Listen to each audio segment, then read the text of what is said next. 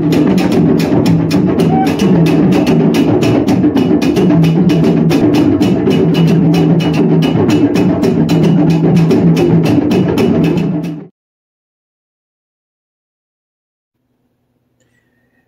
what's going on, my peeps? It's T. Harris, Quintessential Bachelor, and I'm just sitting here looking at some product and considering what my next video is going to be and editing videos. And then I just stopped to think for a minute, think of how proud I am of a lot of the black-owned fragrance houses and how I'm elated and just overjoyed that finally we're able to see product that's being brought out by people that look like us.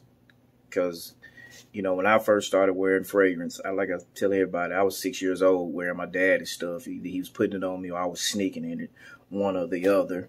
Then a few years later, I had an aunt bought me some cologne. And then back in the day, they used to give you the samples of Cuba and Aspen and Brut. They would give you the 10 mil or the whatever size. I think it was bigger than 10 mil, but being a child, it might just look big to me.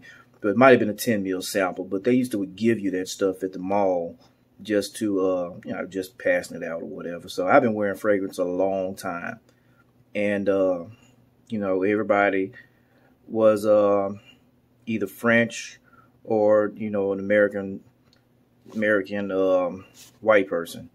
So, I'm just happy that, all this product and, I've got more coming. What can I say? We've got Ovation. We got Ovation, and I got a review on that. I just got a few more tweaks I want to make, and the editing process. And if you don't have this in your rotation, what are you doing? But you need to get your nose on this. I don't want to give it away before the review, but definitely you want to get that in your rotation.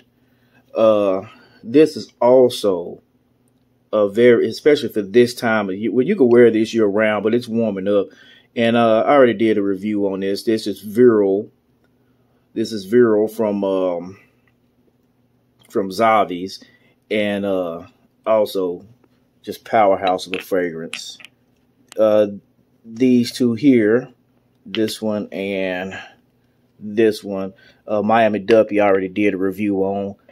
Porterhouse, I got a black business. I'm going to be doing a review of this one. Ed is just about getting the timing right between his schedule and mine. Then the Soul Cafe, this is a new bottle. I wear this a lot, along with I wear the Ovation a lot, definitely. But, I mean, what can I say about, Chris Classic over there? These are some shades from that line. Luxury brand that will rival or surpass Tom Ford here soon. Then you also have this. This is a masterpiece. I got a full bottle coming. This is Chris Collins Sweet Taboo, which I did a review on one of the other ones, but my favorite out of that line is Sweet Taboo. And he's got some other fragrances from Scotch Porter. It's a black-owned fragrance house. I have Pink Mahogany coming. They do men and women and unisex fragrances, and they're right here in Texas, so that should be coming real soon. And I had a good conversation online with her, so we're probably gonna be doing some things here in the near future. But you got all this from our people, so I'm definitely gonna be supporting, and I would love it if y'all would reach out and support these folks too, because it's got to be group economics, man. That's it. That's the only way. And some other ones that I'm going to be reaching out to and trying to get them in here. How to get a reaction. That's one I'm going to be looking at next. And King of Spade. Those are some black house. Now, there's some other ones out there as well. And as the channel grows and I keep chugging along, you'll see those here. Then I'm meeting up with different designers here in Dallas that have their own clothing line, and we're trying to get some stuff worked out so they can be on the channel. So, we're going to keep bringing this. And, I'm just going to keep doing this for the culture. So I hope I get y'all support.